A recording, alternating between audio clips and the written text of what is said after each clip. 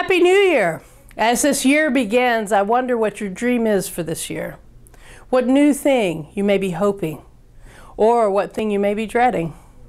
This season of Epiphany in the Christian church is a time when we recognize the Magi traveling and journeying to see Jesus, the Christ child.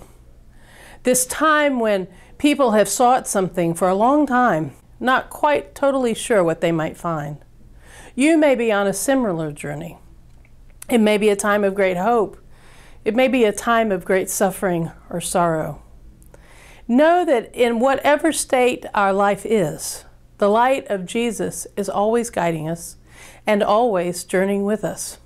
That we are called not only to go and to share the love of Jesus, but to be the love of Jesus in whatever state we might find ourselves. It can be very hard when life is hard to know that God loves you and that this present suffering is but for a moment. I pray that in this season of Epiphany with light, that you will feel that light within you, that you'll feel the love of Jesus well up within you. And when you look at the world around you, you'll find ways of small acts of kindness or large acts of generosity that will not only fill you with a sense of joy and wonder, but others.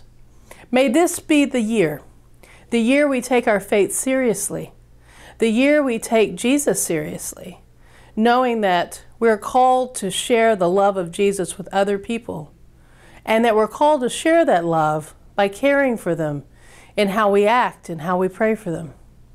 You are in my prayers. May God's love and light lead you this year and always, that each day may be an opportunity to not only see the light of Christ around you, but to be the light of Christ within you. Blessings of God be with you this day and always.